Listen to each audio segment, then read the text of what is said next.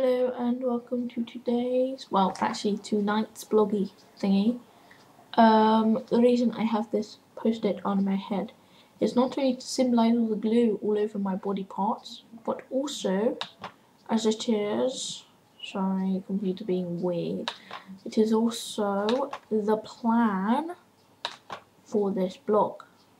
Yeah, I know I used to don't like having plans, but it's because I had like this really amazing thing planned in my head, but then I forgot it.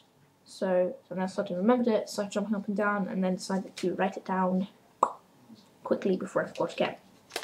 Okay, so as you can see, I have my hat back on, and that is because I've noticed a lot of bloggers often wear beanie hats. And yeah, is this a beanie? Don't know. It's got ear flaps and pom pom. So I'm not sure if it is a beanie, but still.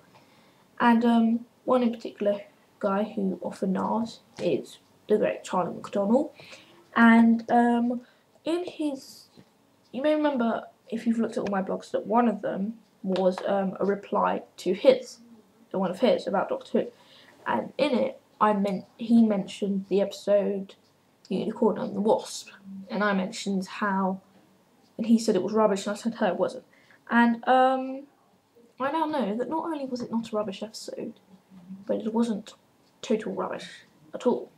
It was true. Yes, I know I sound totally insane, and I probably am, because it isn't really true. What I'm saying is that the bionic, amazing alien wasp in the programme, she had all the in the programme was in my dining room a few months ago. I've been meaning to tell you about this for a very long time. What happened was, I'd been working in the dining room, which is my study, and so was my sister. She was with her tutor, and suddenly we heard this wasp, and it was buzzing really loudly. We hit it so many times, so hardly. Well, I say we. It was my sister's tutor. Got up on the chair and everything and hit it so many times at such hard power, but it would not die. No matter how many times we hit it, no matter what we did to it, it would not die. Eventually we managed to get it out the window, but the fact was that it fell to the ground stuff, but flew back up alive. It's like, what? How is this thing still alive? We've just potentially killed it, and yet it's still alive. It made no sense whatsoever. And I thought it was kind of quite cool. It's like the way it just didn't die. I described it in quite a boring way. Sorry, my whole face is now getting itchy. My head is so sore. Yeah, I shouldn't go on and on, but I have.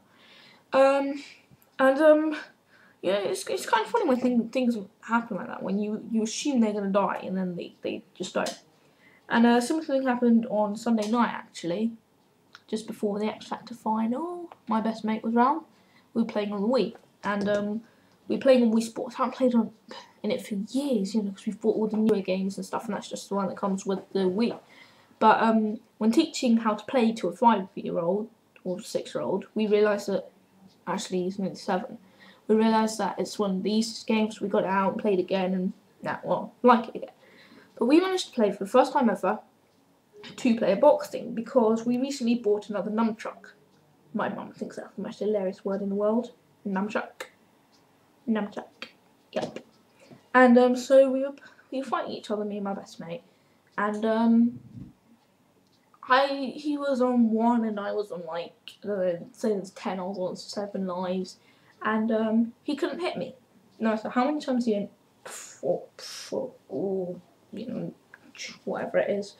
I look really stupid doing that, and I hadn't. But it just wouldn't hit me, and I laughed so much at the way he was getting angry that I had to run into next door to the toilet. Probably TMI there, but it was absolutely hilarious, just as with the Bionic Wasp. And I know I insanely somehow managed to find the connection between those two stories. And there you go. Before I go, I'd just like to show you my checkerboard hand. Hang on, I showed that in the last one, didn't I? Yeah, but it's sort of fading now. And it's sort of, as you can see, it's sort of fading. And I really wanted to go to school tomorrow and show everyone. Yep, it's quite cool.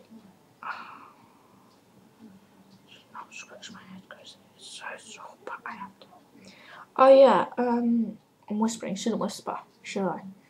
Volume on this doesn't quite work. Yeah, that's what I wanted to say actually.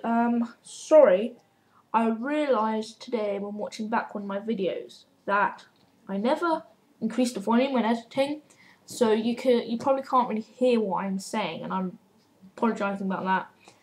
The hospital blogs, I all increased it, but I still think I'm going to increase this one to the most that it can be increased, as it is rather quiet.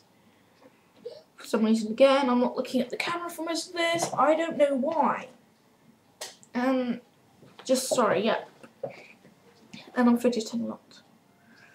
Don't know why.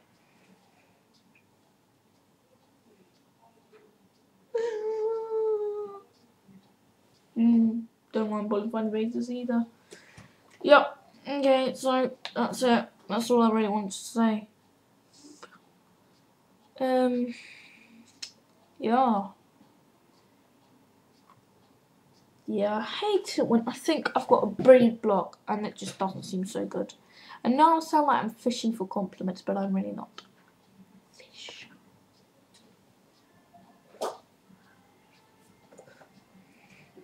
Oh god.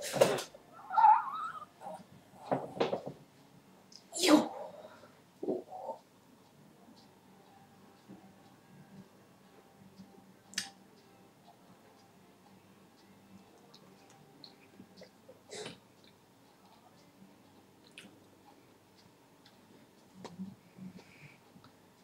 That's me miming fishing, catching a fish, then eat it.